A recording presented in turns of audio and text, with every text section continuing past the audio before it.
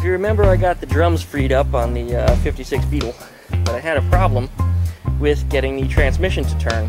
And later when I attempted to rip out the engine, and yes, that's what it took, I had to actually rip the engine out after 3 days of work, I discovered that the engine was not only fused to the transmission, the cases were actually fused on the bottom, but the clutch was also fused to the input shaft right there in the middle. That disc you see is actually the inside of the clutch. So the clutch exploded when I was pulling the motor out. It took 3 days of hammering, cursing, swearing, and prying. And once I got everything apart, I discovered the transmission was junk anyway, so I really didn't do it any damage that it didn't have already. So we're not going to miss that too terribly. But the transmission wouldn't turn, therefore the rear drums wouldn't turn, even though I did have the drums free.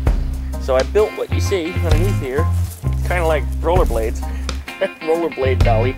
I used some old wheels that I had from a body dolly that I was pushing around the yard, but I had a problem with them holding air. As you can see, that one got flat. But I got the job done. I got them to hold air long enough that I was able to move the car out of the driveway, so code enforcement wouldn't come over and give me a hard time about having an ugly old nasty car collapsing in my driveway, which I've been working on. And yes, code enforcement does do that. I have never had a run-in with them, however, because I always keep things pretty tidy around here, especially up in the front yard anyway. The backyard's a different story. But what you see from the street, my house looks like anybody else's. But yeah, those are my rollerblades. So I got the car rolling.